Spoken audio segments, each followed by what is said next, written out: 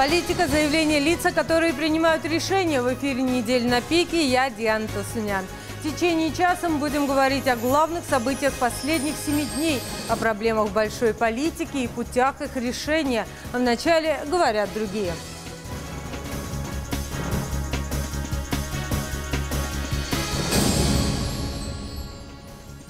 Американцы действительно действуют. Россияне знали, что они действуют. Ни одну встречу с Путиным так особо плохо не помню. Мы вели войну, и против нас был очень сильный противник. Мы не можем попасть туда, где рождались и умирали наши деды и прадеды. Ответственность за вот эти поступки, если они будут совершаться, несет официальная Москва. Эта акция проникла в сознание общества. Любой срок по этому делу означает беспредел.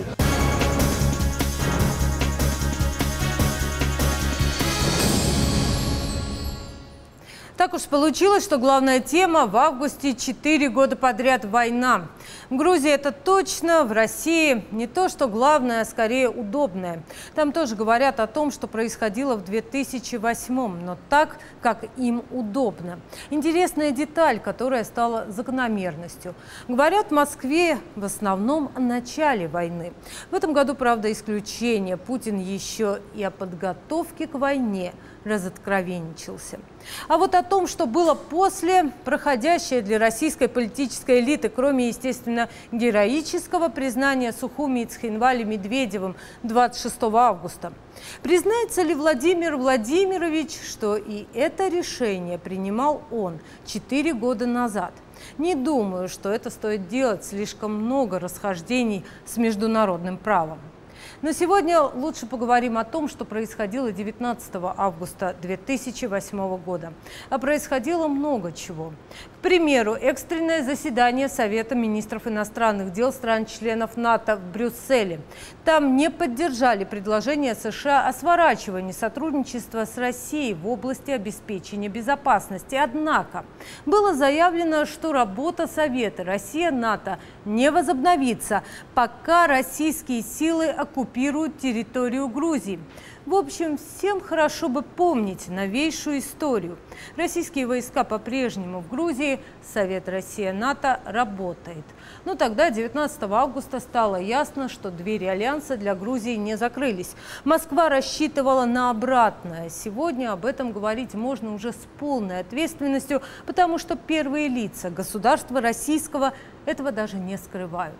Так вот, по завершении Совета было заявлено, что будет создана комиссия НАТО-Грузия, которая, в частности, будет контролировать реализацию решений Бухарестского саммита, где, как известно, было заявлено, что Грузия обязательно станет членом НАТО. В Москве метали громы и молнии, возмущался Лавров. Главный дипломат заявил, что Тбилиси хочет рассорить Москву с НАТО. Кстати, в преддверии экстренного заседания в Брюсселе госсекретарь США Кондолиза Райс обещала наказать Россию за ее действия в Грузии. А все потому, что в Вашингтоне прекрасно знали о предстоящей войне. Сегодня это можно утверждать. WikiLeaks постарался. Алексей Бобровников еще раз изучил доклад о российско-грузинской войне, опубликованный скандальным сайтом. 4 года назад в эти дни аналитики спецслужб многих европейских стран и США начали писать историю августовской войны не для печати. Попробуем взглянуть на произошедшее глазами авторов донесений под грифом «Секретно», опубликованных на сайте WikiLeaks, и проследить за ходом военных действий беспристрастно, изложив лишь факты, перечисленные в докладе, который не должен был быть опубликован. Итак, хроника.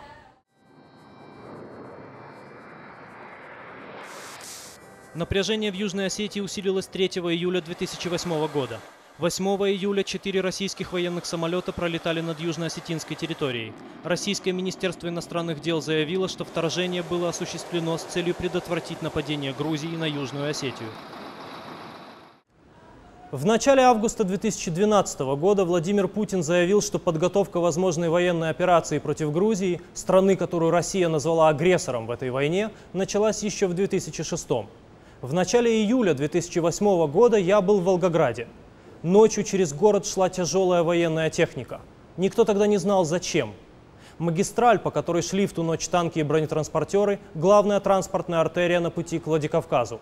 Возможно, это была техника, подтягиваемая на Кавказ для военных учений.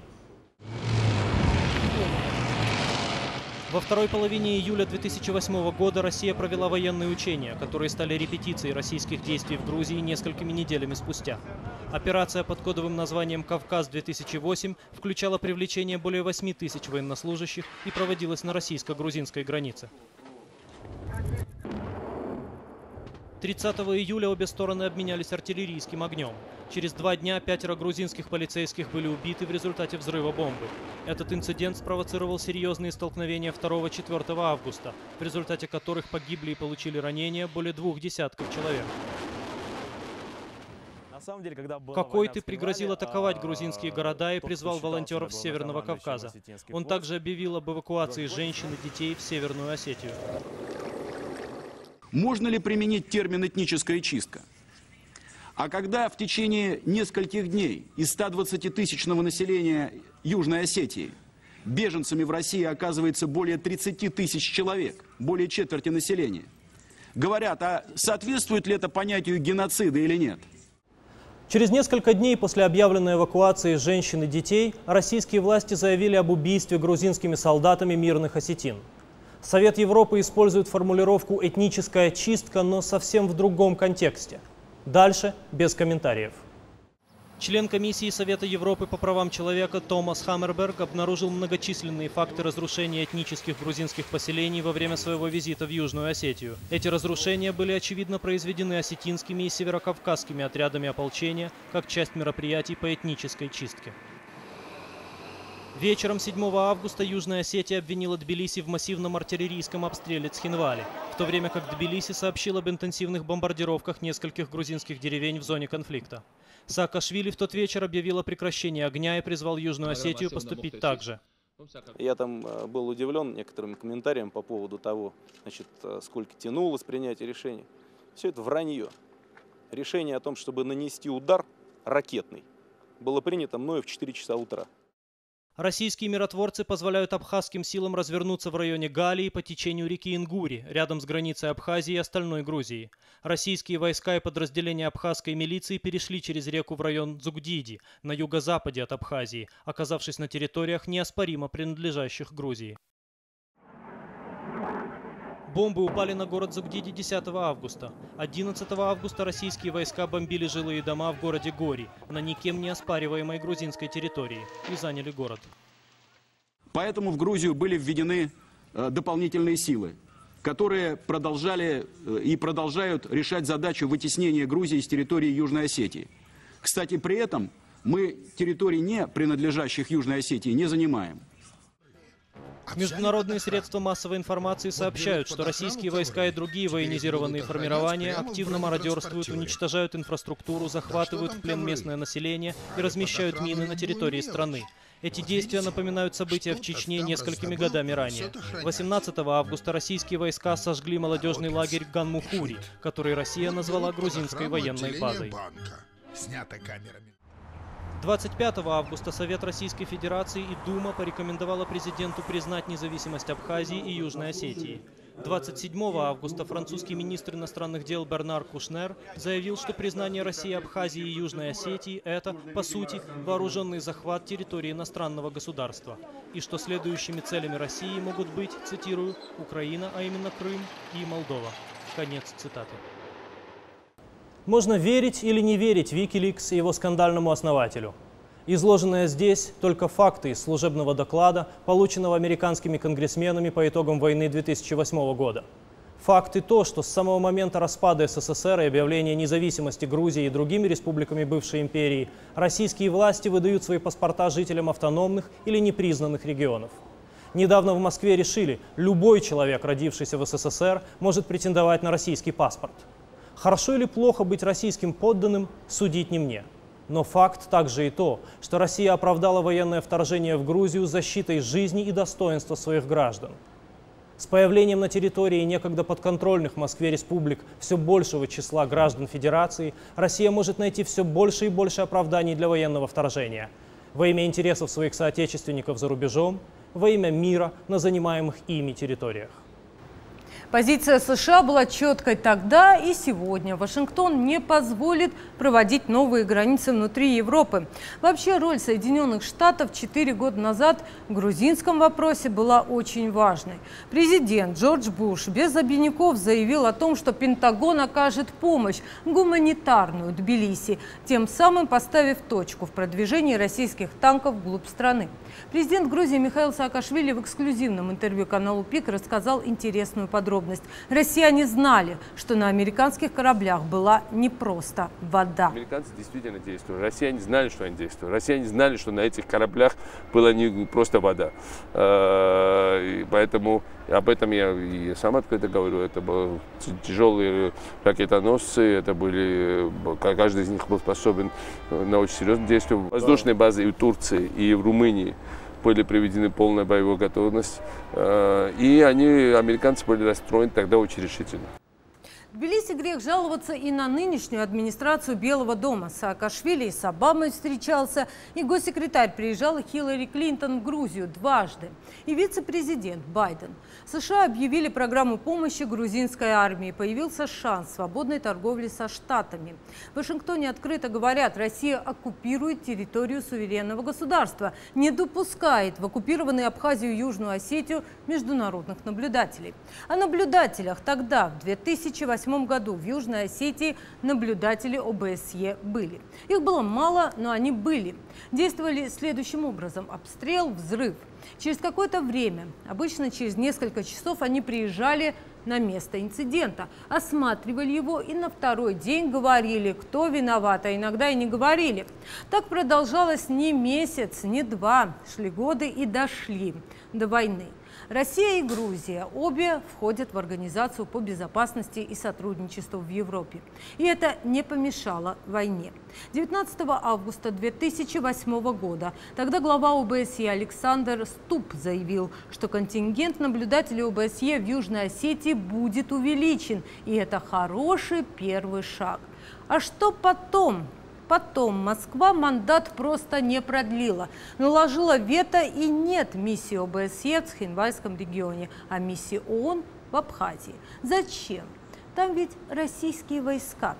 Теперь вот под их пристальным вниманием и не без их помощи в Южной Осетии собираются сносить то, что осталось от грузинских сел. Свят Мчедлишвили выяснял подробности Цхинвальской инициативы. Надар Касрадзе родился и вырос в ущелье Большой Ляхви в селе Никемерти, Южная Осетия. Уже 4 года вместе с семьей живет в поселке для вынужденных переселенцев. Эти фотографии, сделанные до войны, единственное напоминание о доме в родном селе, построенном еще его прадедом. Так выглядел дом осенью 2008-го. Сейчас его уничтожат окончательно.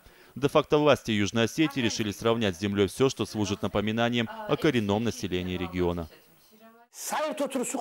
Нас лишили не только домов, но и родных мест, понимаете? Мы не можем попасть туда, где рождались и умирали наши деды и прадеды.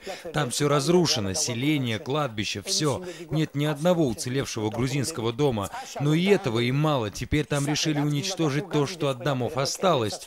Ну и пусть уничтожают, пусть делают, что хотят. Все равно мы вернемся. Этого ли нам бояться? Я верю в наше возвращение. Верю настолько, что даже сейчас вам об этом говорю, а у самого мурашки по коже.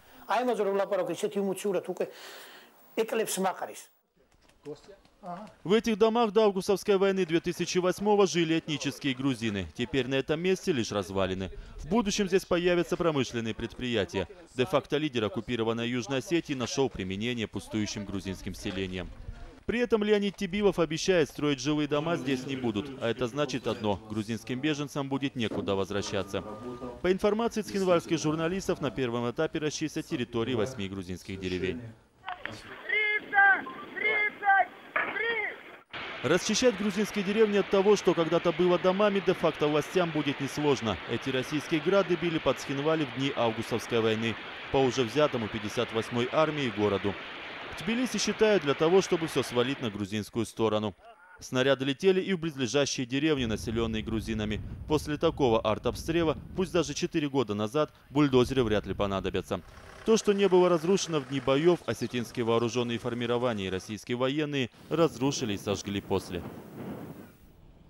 Тбилиси призывает международное сообщество отреагировать на планы Цхинвали, озвученные Леонидом Тибиловым. Соответствующее заявление было сделано в Министерстве по делам реинтеграции. Не оставили этот факт без внимания и в МИД Грузии. Разрушение этих домов является продолжением этнической чистки. И самое главное, что ответственность за вот эти поступки, если они будут совершаться, несет официальная Москва. Так как она контролирует эти две территории, и все, что происходит в Южной Осетии, это происходит из-за Москвы. Косвенно факт продолжения этнической чистки подтвердил сам Тибилов. Цхинвальский лидер обещает, он избавится не только от того, что осталось от селений, но и от их грузинских названий. Тем самым де-факто власти нарушают все договоренности, в том числе и женевские. Дмитрий Санакоев, глава Временной администрации Южной Осетии. Он участвует в дискуссиях в Женеве по безопасности на Кавказе. Мы сегодня в Женеве говорим о том, чтобы люди, которые покинули свои дома, завтра или послезавтра возвратились свои родные. Это уже нормы международного права нарушаются в данном случае. То, что на их месте сейчас хотят какие-то промышленные зоны построить, и судя по заявлениям Тибилова, они юридически все это хотят оформить, я не знаю, с кем они вот юридические вопросы будут обсуждать, если не с теми хозяевами, которые эти земли покинули. Международное сообщество тем временем продолжает пристально наблюдать за процессами в Грузии, правда, издалека. В оккупированные регионы Москва наблюдателей не пускает. Да, говорят о том, что беженцы должны вернуться в свои дома, но куда им возвращаться, если вместо родных деревень появятся промышленные зоны, ответить наблюдатели не в силах. Как не в силах и воспрепятствовать процессу. Подобная нерешительность уже вызвала шквал критики в сети. В блогах иронизируют, если бы речь зашла о задержании какого-либо оппозиционера в какой-либо постсоветской стране, то гневный окрик Запада последовал бы незамедлительно, с санкциями в придачу. Какие промышленные объекты появятся на месте грузинских сел и что они будут производить, неизвестно. Зато известно, на чьи деньги будут возводиться эти заводы. Цхинвали не скрывает, землей заинтересовались российские инвесторы. Правда, аналитик Тбилисского клуба экспертов Ираклий Цкитишвили в этом сомневается. По его словам, инвесторы попросту побоятся вкладывать деньги в нестабильный регион. Тем более, что у Москвы есть печальный опыт отправки миллионов в Южную Осетию. Освоить всю эту территорию России, во-первых, не нужно, а во-вторых, и не рекомендовано, потому что, чтобы освоить территорию, нужно население оттуда только утекает. Если вспомнить годы войны, 2008 год, то тогда осетины зачищали эти села именно для того, чтобы грузины туда не возвращались. А сегодня Тибилов хочет вот этой зачисткой территории абсолютно узаконить. Расчищать земли от того, что раньше было грузинскими домами, начнут в ближайшее время. Остается только уладить некоторые детали, говорят в Цхинвали. Правда, не уточняют, какие именно. Между тем, некоторые наблюдатели не исключают де-факто власти, просто ожидают сигналы из Москвы. Возможно, совпадение, но решение об окончательном уничтожении грузинского следа Тибилов принял после визита Дмитрия Медведева в оккупированную Южную Осетию. Премьер-министр России посетил Цхинвали 8 августа, в годовщину войны с Грузией. При этом его кортеж у грузинских селений, вернее, у того, что от них осталось, видели дважды. Звиат Мчедлишвили специально для недели на пике. Если в Южной Осетии решили стереть с лица земли дома, то в Абхазии место рождения. В скором времени российский МИД начнет замену загранпаспортов жителям оккупированного региона, большинство из которых граждане России. И не потому, что срок действия документов истек. Российская Федерация готова тратить время и деньги на то, чтобы в графе «место рождения» не значилась Грузия или даже Грузинская ССР. Только Абхазия. В Тбилиси инициативу Москвы называют продолжением аннексии и предлагают нейтральные паспорта. Мы всегда готовы предложить абхазам и осетинам паспорта Грузии. Этот документ предоставит им максимальные гражданские возможности. Если жители оккупированных регионов боятся, что в связи с получением грузинского паспорта у них возникнут проблемы с де-факто властями, то мы предлагаем им другой вариант – нейтральные паспорта. Этот документ дает владельцу право получения образования как в Грузии, так и за границей, право свободного передвижения по всему миру, участие в голосованиях и еще много возможностей.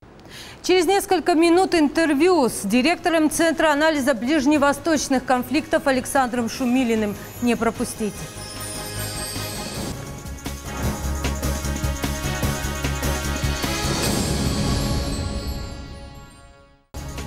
Программа «Неделя на пике» вновь в прямом эфире.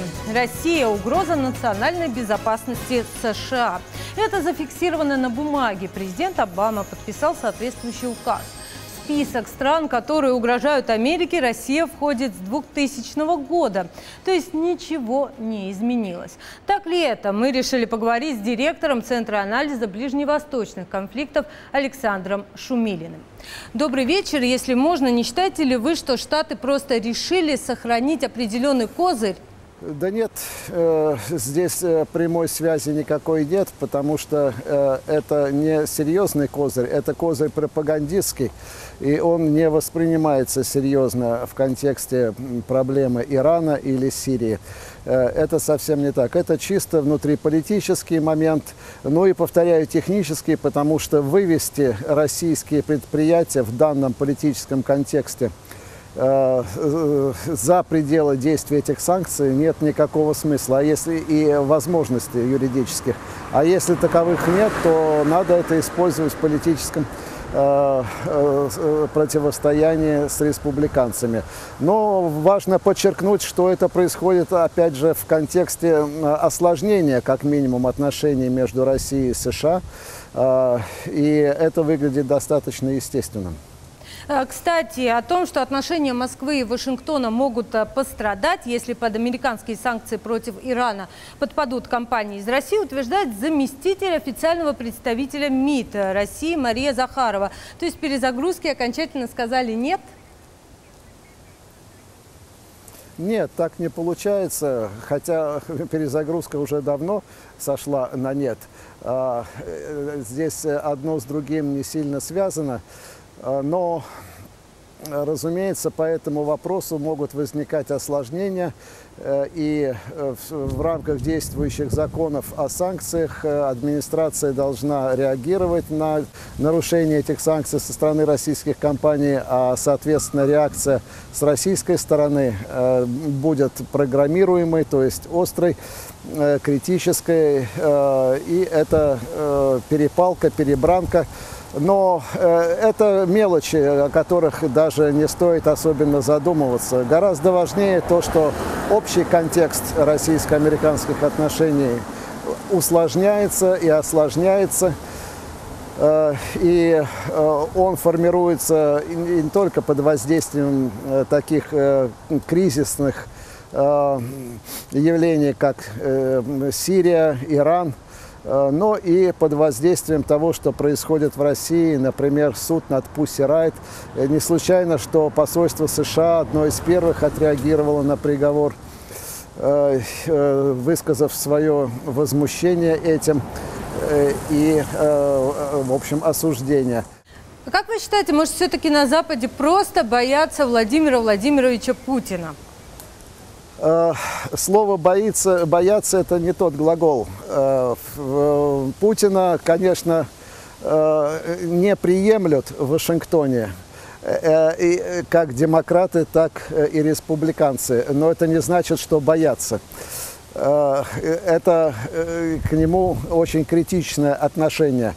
Вот. А складывается оно, повторяю, из многих аспектов, и как раз наоборот. Я бы сказал, то, что мы беседуем о санкции, это совершеннейший пустяк на фоне того, что происходит в связи с стирают. Это гораздо более важный аспект, гораздо более влиятельный и чувствительный для американской общественности.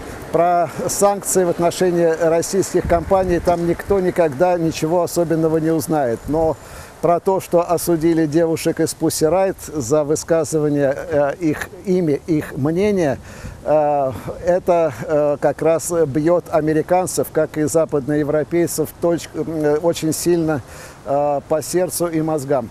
Так что все намного сложнее.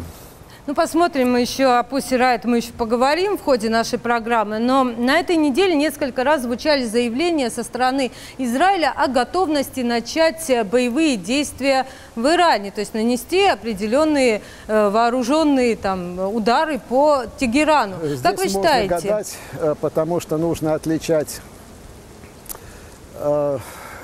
словесную войну, которая уже давно идет вокруг Ирана, и с Ираном, с участием Ирана.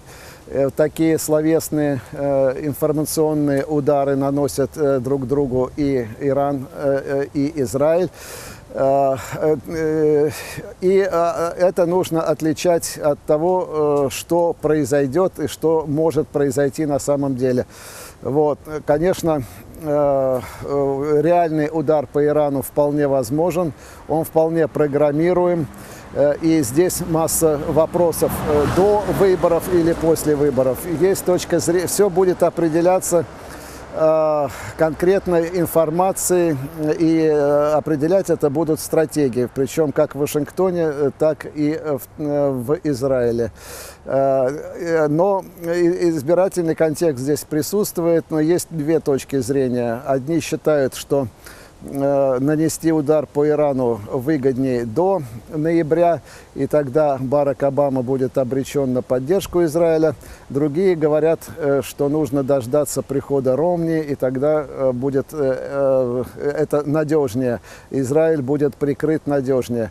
Вот. Но одновременно и Барак Обама пытается конкурировать с Ромни и на этом поле, как и на российском, выказывая свою готовность прикрыть Израиль всеми возможными способами, но просит не наносить удара без согласования с Соединенными Штатами. Поэтому здесь мы можем только гадать, а реально решат те люди, которые должны это делать. Но сейчас многие, в том числе и в Тбилиси, говорят о том, что если война с Ираном все-таки будет, и неважно у кого, Израиля, США, Европы, то повторится российско-грузинская война. Вот как вы считаете? Я считаю, что ситуация вокруг Грузии осложнится в октябре в любом случае. Будет там война на Ближнем Востоке, в Персидском заливе или не будет. И мы знаем почему.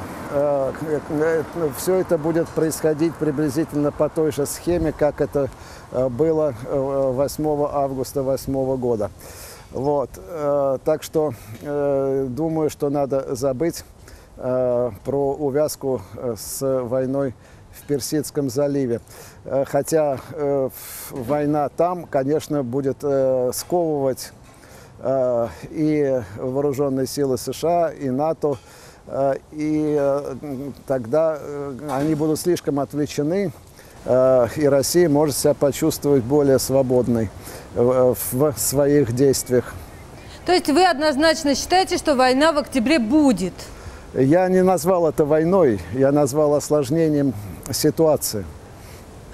Вот не могу не спросить относительно последних заявлений президента России по поводу войны в Грузии 2008 года. Он заявил, что одобрил план Генштаба по войне с Грузией еще в 2006 году. Почему именно сейчас он сказал, наверное, это симптоматично?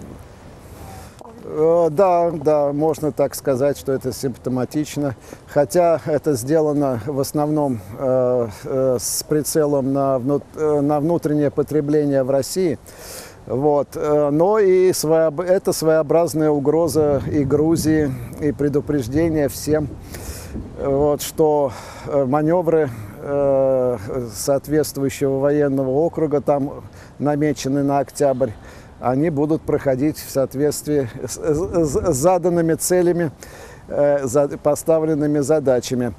Вот. Да, я это имею в виду, то, что вы сказали, конечно. Что ж, огромное спасибо. Это было мнение директора Центра анализа ближневосточных конфликтов Александра Шумилина. В общем, в октябре, получается, будет эскалация ситуации. Каждый раз говорят политологи об этом, каждый раз не хочется верить. Сколько можно уже и, главное, зачем это нужно? Зачем? Возможно, даже не только из-за НАТО, но и из-за энергетики. Грузия – это ведь еще и транзит. В конце декабря 2005 года тогда премьер-министр премьер-министр Грузии. Сейчас оппозиционер Зураб Ноғайдели сообщил, что представители «Газпрома» на переговорах с ним высказали заинтересованность в приобретении магистрального газопровода. Грузинская сторона заявила о готовности рассмотреть этот вопрос при выполнении ряда условий. В частности, речь шла о гарантиях поставок «Газпромом» газа в Грузию по льготным ценам в течение 25 лет. Не получилось. В общем, не договорились. В 2006-м президент Грузии Михаил Саакашвили, выступая в Тбилиси на международной конференции «Энергетическая безопасность Евразии. Доступ к рынку и инвестиционная политика», заявил, приватизация магистрального газопровода не входит в планы правительства. В декабре того же 2006 года диверсия на этом самом трубопроводе на российской стороне. Грузия без газа зимой 2 недели. Холод был лютый по тбилисским меркам, но ничего, не замерзли.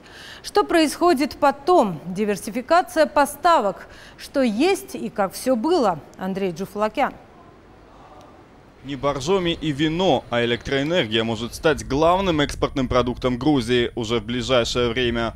Осенью завершится строительство высоковольтной линии электропередач. Она свяжет Грузию с Турцией и Европой и откроет Тбилиси новые перспективы.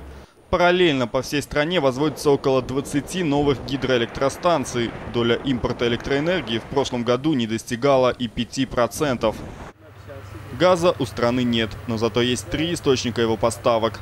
2 в Азербайджане, 1 в России. Правда, от закупок дорогого газпромовского газа в Тбилиси давно отказались, но с удовольствием принимают бесплатное топливо – плата за транзит в Армению. Льготного газа в ближайшие годы у Грузии будет больше, ведь страна – единственный альтернативный России сосед для Азербайджана на пути в Европу. С Набуко или без, с 2017 года у Баку появятся новые многомиллиардные ресурсы для экспорта. Месторождение Шах-Денис ожидает 2-я стадия разработки. А у Тбилиси появится дополнительная транзитная функция и новая гарантия энергобезопасности. 6 лет назад у страны этой самой энергетической безопасности не было. 21 января 2006 года диверсия на территории России оставила Грузию без газа и электроэнергии на 2 недели. В Тбилиси уверены, взрывы на магистральном газопроводе и линии электропередач устроили спецслужбы северного соседа. Страна оказалась в энергоблокаде в самую суровую за несколько лет зиму. Грузии помогли. Сначала Азербайджан, а затем Иран начали поставки газа. А уже к следующей зиме на большинстве электростанций был завершен ремонт. Тбилиси смог отказаться от российского импорта. Независимых и смелых соседей в Кремле не любят. Например, тех, кто не продает «Газпрому» магистральные газопроводы. Хотя в госконцерне этого добивались не 1 год. Именно с прозападной позицией Тбилиси грузинские власти связывают и блокаду 2006-го, и войну 2008-го. Но восстановить свое, хотя бы энерговлияние, Москве так и не удалось. Грузия развивается вот такими темпами. Во-вторых, вторая цель не только не достигнута, но сейчас мы строим новые терминалы жидкого газа. Мы с тех пор расширяем новые порты, строим большую железную дорогу, которая заканчивается в следующем году. То есть транзитная функция Грузии, функция хаба экономического, энергетического только увеличивается. Александр Хиртагури с 2004-го лично заботился о грузинской энергобезопасности на различных постах. В 2012-м заслуги оценили и перевели на более ответственную должность главы Минфина. Представляя нового министра энергетики, премьер-министр Вано Мерабишвили напомнил, монополии у Москвы в сфере энергетики нет и не будет. Наша страна была в блокаде, мы вели войну, и против нас был очень сильный противник, который на протяжении многих лет был энергомонополистом в регионе. Но сейчас у граждан Грузии нет никаких препятствий с точки зрения поставок электроэнергии и газа, а стоимость голубого топлива ниже, чем для стран Восточной Европы. Стратегический объект в собственности врага или российский бизнес, которому никто не мешает развиваться, несмотря на отсутствие дипотношений. О Теласи в Грузии вспоминают часто. Это энергораспределительная компания в собственности российской Интеррао ЕС. Снабжает электроэнергией столицу, владеет и несколькими объектами генерации. Грузинские оппозиционеры предлагают выкупить Теласи, затем сократить тарифы для граждан. Христиан-демократы в случае победы на парламентских выборах обещают выделить для национализации энергообъектов около $600 миллионов, естественно, из госбюджета. А вот миллиардер Бедина Иванишвили, главный оппозиционер страны, хочет купить Таласи на личные средства, но, по всей видимости, пока не может. Несмотря на связи Иванишвили в бизнесе российском, российская сторона объект не продает. Андрей Джуфалакян специально для «Недели на пике». Мы прервемся всего на несколько минут и продолжим разговор о Пусси Райт, Гарри Каспарове и Шарле Азнавуре. Не переключайтесь.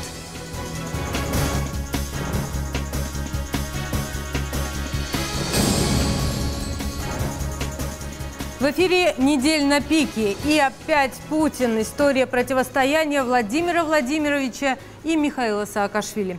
Тема, обожаемая аналитиками, психологами и журналистами. Причем ни один из президентов не настаивает на том, что конфликт на личном уровне. Михаил Саакашвили утверждает, что практически всегда Путин был корректен. Я, кстати, ни одну встречу с Путиным так особо плохо не помню. То есть, конечно, были жесткие напряженные разговоры с его стороны. В основном он всегда был со мной вежлив, я всегда был с ним вежлив. Все равно. Почти всегда. Один раз он сорвался, я помню. Но, в принципе, он тоже всегда соблюдал вежливость. А я никогда не срывался, конечно, естественно. Это другая ответственность. Путин несколько раз позволил себе, мягко говоря, не слишком корректные высказывания в адрес президента Грузии. Еще одна немаловажная деталь. Владимир Владимирович так разговаривает. Мы не будем обезьянничать, к примеру, очень мне нравится. Это когда он последнюю большую пресс-конференцию проводил перед первой рокировкой. Так высказался относительно признания Абхазии и Южной Осетии по формуле Косово. А что он выдавал по внутренней политике совсем недавно? Чего стоит сравнение, подобранное для белой ленточки, символа оппозиционного? Неприлично, но тем не менее. Я решил, что это пропаганда борьбы со СПИДом. Что это такие, контрацептивы повесили. Думаю, зачем развернули, только непонятно. Получил акции протеста, но справился относительно железной рукой за горло протеста. Что-то нужно делать Путину с Чуровым. Он неудачный маг, следы оставляет.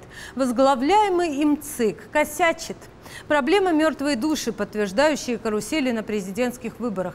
Центр избирком публикует данные об общей численности избирателей в России на сайте 2 раза в год – 1 января и 1 июля. Дополнительные сведения выдают в дни голосования. И каждый раз цифры заметно меняются. И речь не идет о каких-то незначительных погрешностях. Сотни тысяч на этот раз пропали, более 700 тысяч. Чурову с рук сходит все.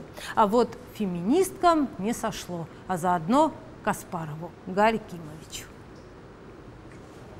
Волшебник Чуров пошел по стопам гоголевского Чичикова. Правда, глава ЦИК не постиг великую тайну нравится. Зато с мертвыми душами все в порядке. Главное, все открыто и транспарентно.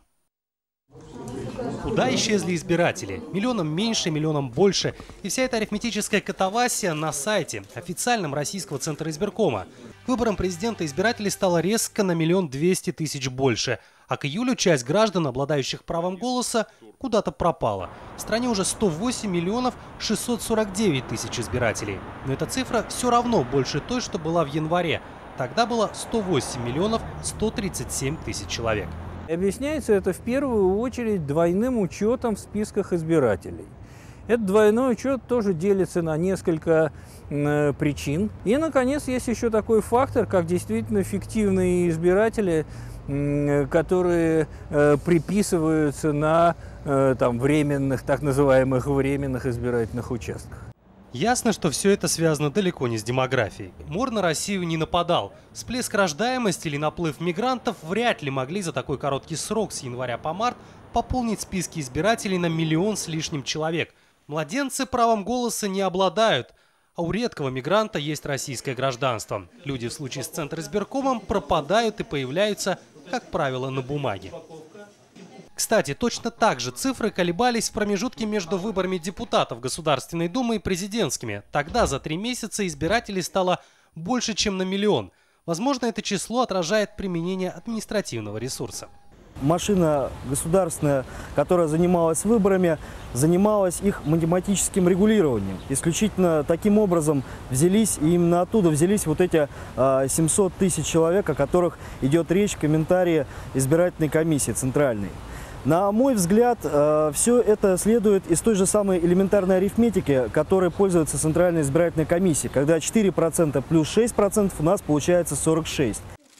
Митинги в России не только чуровской арифметикой были вызваны. Не было конкуренции, ее просто не допустили. Партии кандидатов не регистрировали. В итоге рейтинг Путина, победителя и президента, рухнул. Не доверяют национальному герою, несмотря на признание о российско-грузинской войне, о том, что он был всегда главным. Рейтинг доверия 10%. Он спустился на уровень начала 2000-х годов. В принципе, вот именно такой характер поддержки был в 2000-2001 году. Но в целом мы отмечаем действительно медленное и устойчивое снижение его поддержки, доверия к нему и одобрения. Снижение началось где-то с осени 2008 года и с некоторыми колебаниями продолжается по настоящее время. Свою, пусть и небольшую, лепту в дело падения рейтинга президента внесли скандальные Pussy Riot. Не сам антипутинский панк Малевин в Главном соборе России, который многие осудили, а суд, которым судили девиц. Последние дни просто интернет, Москва, офлайн и онлайн бурлит, и что это затронуло всех, что Войнович пишет статьи в поддержку Pussy Riot, Юна Морис пишет стихи против них, то есть уже даже культурная общественность абсолютно другого поколения обсуждает это, и это значит, что эта акция проникла в сознание общества. По мнению многих правозащитников, это дело о хулиганстве вызвало такой же общественный резонанс, более того, международный, как в свое время процесс над Ходорковским. Там уже проникли в огороженную часть храма, предназначенную действия. А это традиционный мученик Сергей Удальцов, автозак за все. Он выступает своим левым фронтом и всякий раз попадает. Чемпион по сидению. Этот чемпион мира по шахматам ход к хамовническому суду не рассчитал. Он дал интервью. Любой срок по этому делу означает беспредел. Отсутствует состав преступления. Это была, безусловно, политическая акция. Кому-то она может нравиться, кому-то может не нравиться. Вот. Но совершенно очевидно, что это расправа над инакомыслием. А потом его задержали. И еще обвинили. Он, Гарри Кимович, кусается. Сотрудник полиции пожаловался. Видимо, с другим чемпионом мира перепутали. Супертяжеловесом Тайсоном. Но ничего не помогло. Феминисток засадили. 2 года колонии каждой. Показательная порка, чтобы другим неповадно было. Но последовательниц много. Даже еще более откровенно. Владимир Унанянц, Александра Смирнова. Специально для недели на пике. Реагирует на приговор этот активно по всему миру. Вовсю защищает девиц певица Мадонна. Критикует Россию. Да бог с ними, критиковать можно за более важные моменты. А напоследок хочу немного поговорить о приятном событии. Французский шансонье, всемирно известный Шарль Азнавур, на этой неделе пел в Грузии, на родине своего отца, в городе Ахалцихе. И тут не обошлось без политики. В соцсетях на певца обрушились с критикой, мол, пел на ненадлежащем фоне крепости Рабати. Ее восстановили. А там не только церкви, там и мечеть. А может быть, все-таки проще? Кристина Георгобиани о вечном и вечной любви. Здесь все из прошлого, но в обновленном виде. Рабати, исторический район Ахалцихе. Город-крепость построен в IX веке. Этот памятник считался центром региона Самской-Джавахети. Похоже, он вернул былое величие. Рабати полностью восстановили, придали первоначальный вид. От исторического памятника оставались лишь развалины нескольких стен. Рабати называют символом толерантности. На территории площадью в 7 гектаров расположены древняя православная, армянская апостольская и католическая церкви. Здесь же построены в середине XVIII века мечеть и медресе. Рядом с историческими строениями появились новые здания. На территории Рабати возвели музей, работает кафе и один из самых больших в Грузии ресторанов. На территории крепости есть туристический центр, современная комфортабельная гостиница и даже дворец бракосочетания. Это первая пара, которая расписалась в Ахалцихской крепости. На церемонию открытия в Ахалцихе ждали до 20 тысяч гостей. Концертные представления проходили во всех районах крепости. Фольклорные ансамбли, оперные певцы и пианисты – это молодой джазовый исполнитель Бека Гочиашвили.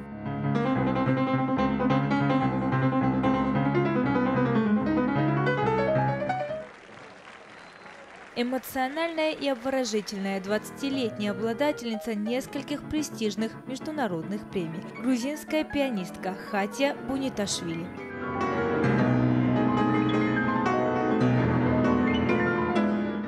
На этом месте был российский военный госпиталь. Теперь это амфитеатр Рабати.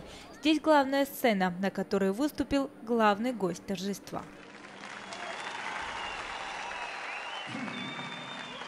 Французский шансон в средневековой крепости Рабати. Он появился на сцене поздно вечером.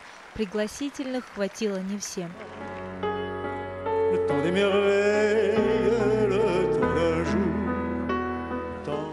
Без фонограммы и без перерывов, с особым чувством, ведь из этих мест родом его предок.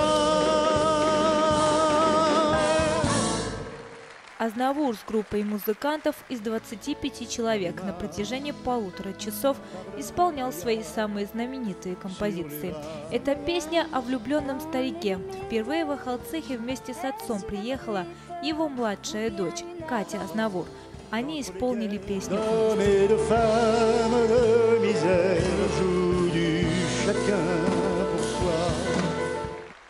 Теперь имя Шарля Азнавура увековечили в Рабати. По решению правительства Грузии в Ахалцихской крепости открыли звезду всемирно известного французского шансонье. Азнавур пообещал вновь вернуться в Ахалцихе и отпраздновать свой 90-летний юбилей. Кристина Георгубяни, Игорь Атабаги. Специально для недели на пике. И в завершении цитата: «Удовольствие критиковать мешает наслаждаться прекрасным». Лабрюэй. Всего доброго и до встречи ровно через неделю на канале ПИК. С вами была Диана Тасанян.